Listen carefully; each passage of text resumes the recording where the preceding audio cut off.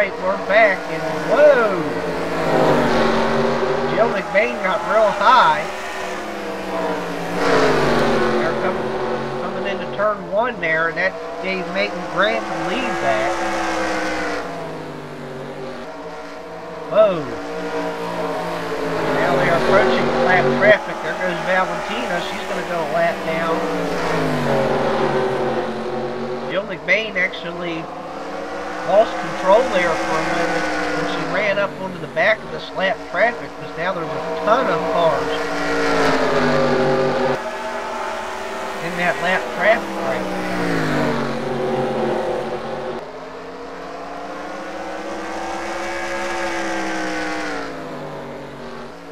Megan Grant now back up in front. Jill McBain is sliding back in a hurry. She's now back to the 4th spot.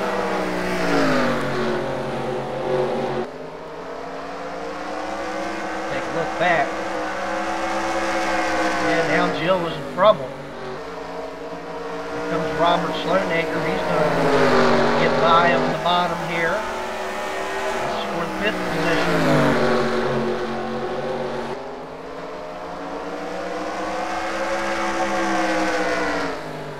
Comes Dina Katie. She's going to drive in there, and she's going to take a spot. Now Jill will finally fall back in line. She has dropped all the way back to the 6th position.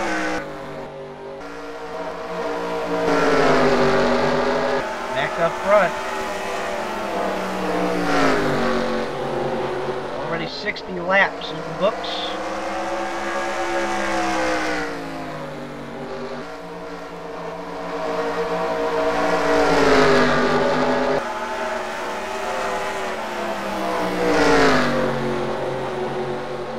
Halfway would be about lap 87, lap 88 would be the halfway point in this race. We're already approaching it.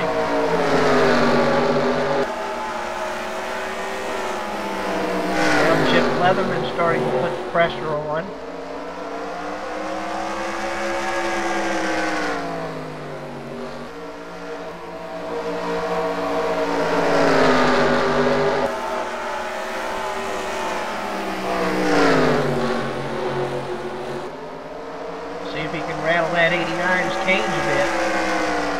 This 10 team, they've got a lot of confidence here, coming into this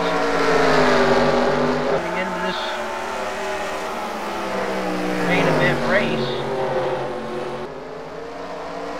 as the point leader, already a guaranteed spot in the field. No matter what happens to him here.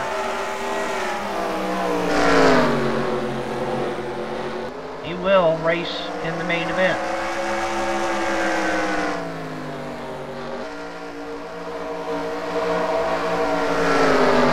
That lap traffic is definitely fighting for their lives. They do not want to go a lap down in this race.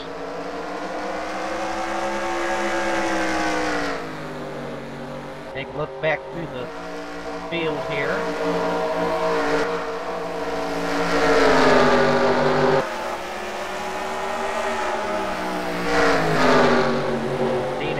Jill McBain, Josh Barnhart, Chad Grant.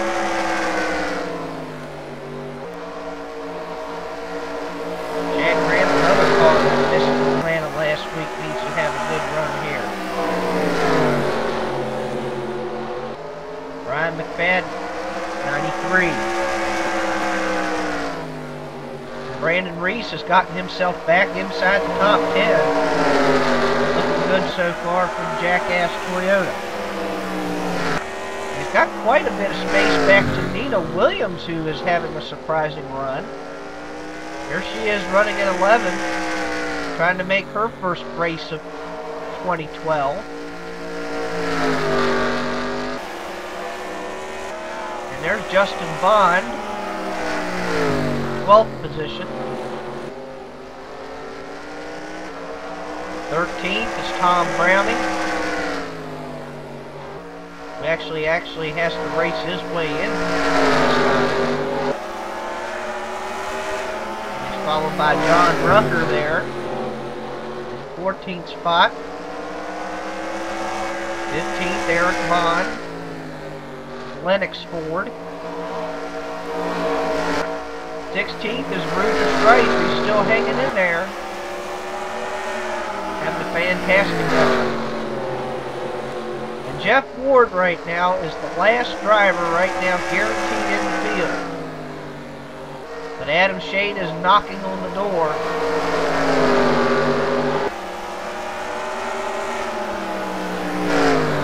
A couple guys just outside of there.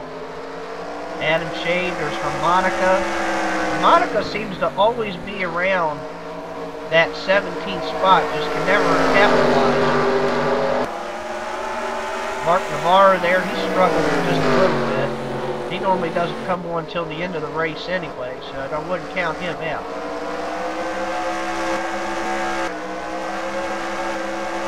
Back up front.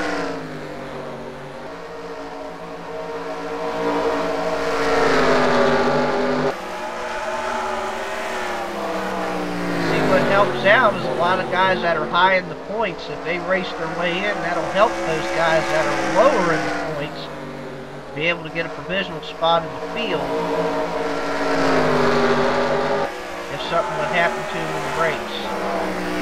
A couple of these guys are hoping that some of these guys like the 10 car and the 42 do race their way in, because that gives them a better shot at getting in the race if they can't make it during the races.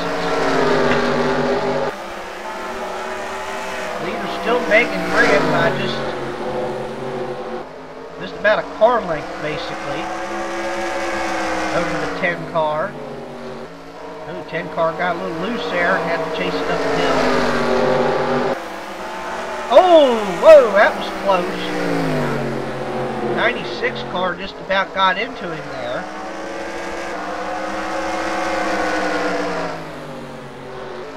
Oh, goodness, this is tight here.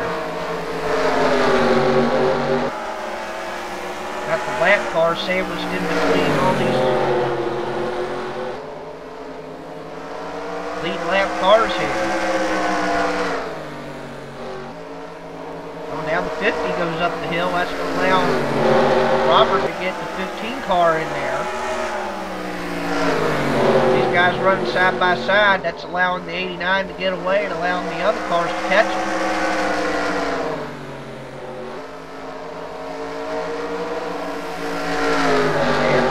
Katie into the mix.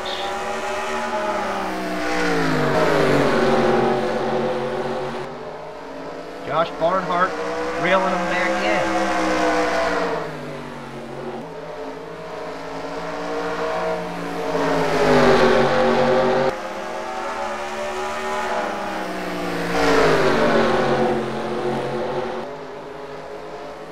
See how quickly these guys got side by side, how quickly, oh, contact, oh, we got a crash. Got a crash. Oh, 15 car, 10 car, 66 gets a piece of it. Oh my, huge crash. First caution of the day, it happens at lap 85.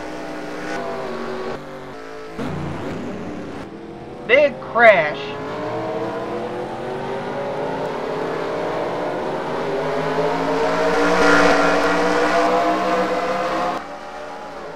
Big crash. Here comes some of the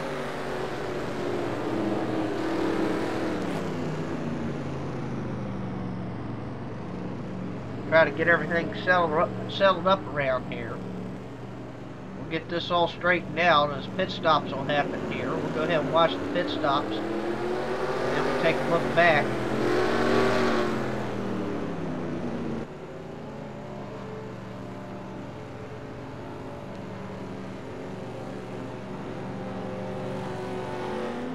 Looked like when caution came out, it looks like that brother and sister came across the start-finish line first and second. How about that?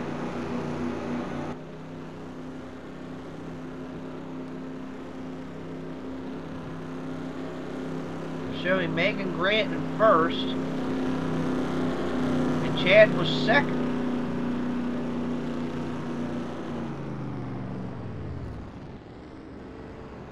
Everybody go get some fresh tires, and it's kind of funny because we just now hit the halfway point in the race, so it does make it interesting. And we made it to halfway, and now pit stops, and now they can go the rest of the way from here.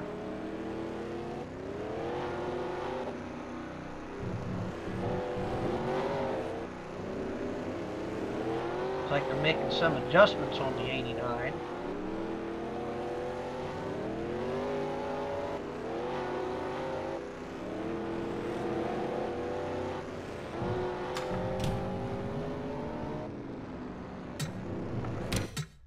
Pause things here for a minute. We'll go back and check out that crash that just happened.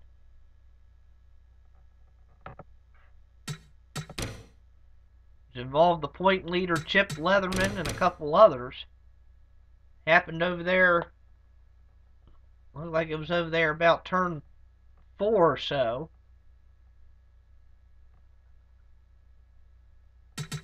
We'll take a look back here and take a look at this crash real quick.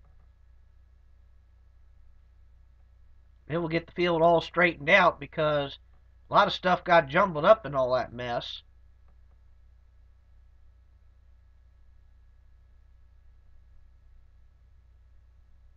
We'll take a look back here.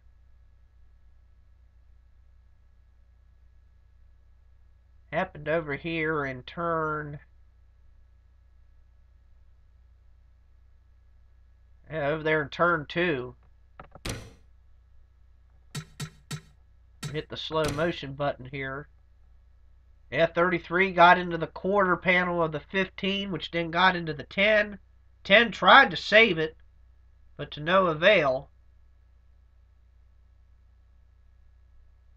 And then Justin Bond just had nowhere to go. Just smashed right in to the 15 car. All the cars was able to drive away. But a huge crash here early on in this one.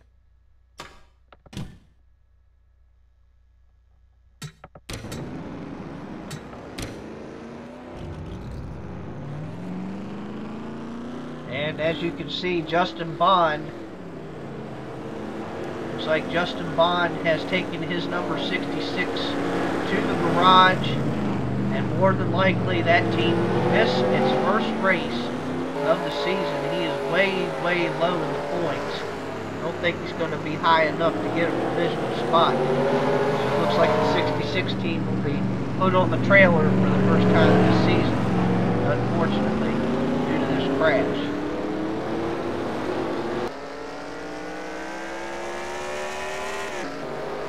Trying to get the field reassembled here. Now they're showing that the 47 is up in front, but that does not seem to be the case. They're actually showing, as we got the one to go here, they're showing that the 50 car is the leader, and they're showing that all these other cars are on the tail end of the lead lap. Apparently something must have... somehow the pace car, some kind of scoring error or something is going on here. It's just kind of strange, but they're showing the leader about halfway back through the field. Oh, this is going to get crazy.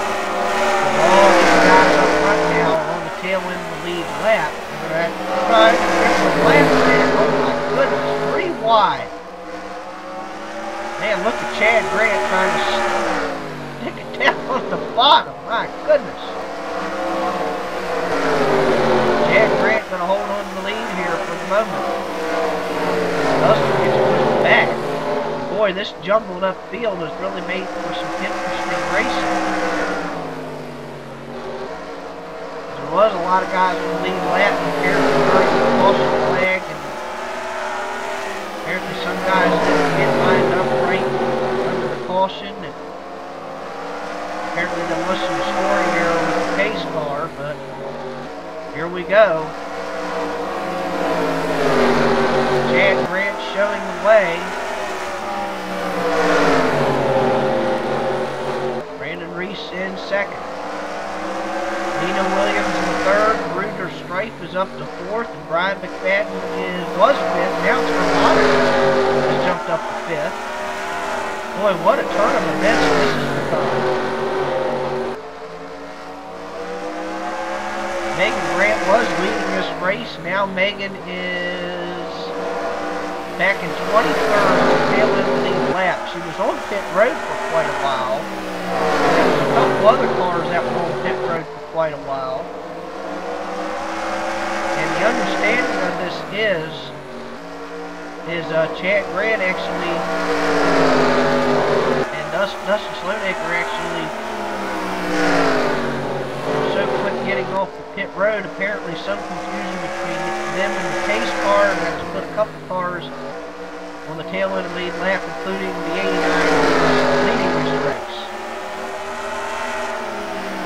Now she's in the clutches of going a lap down. The irony of it all. Apparently here at Bristol, you cannot stay on pit road for too long, or else you will go a lap down, and that seems to be the case here. We've seen a lot of new faces up near the front that we've not seen earlier.